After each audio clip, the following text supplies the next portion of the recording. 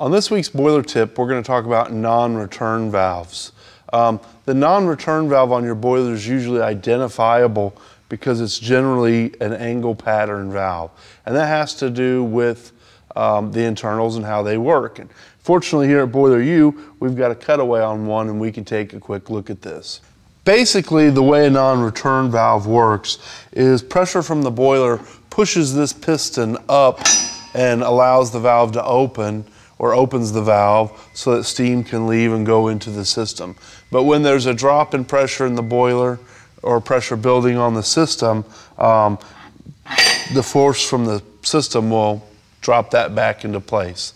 Now that works automatically, but sometimes we want to manually close this valve to isolate the boiler for inspection, etc.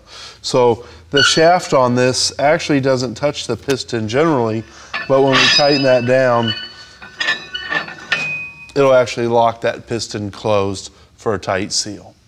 When you've got a load on the boiler, this thing's usually not very noticeable, but you may notice if you've got a boiler idling, you may hear clanking coming from this valve, and that clanking and popping is frequently this piston just barely moving on the seat, and so that's not uncommon to hear in the boiler room.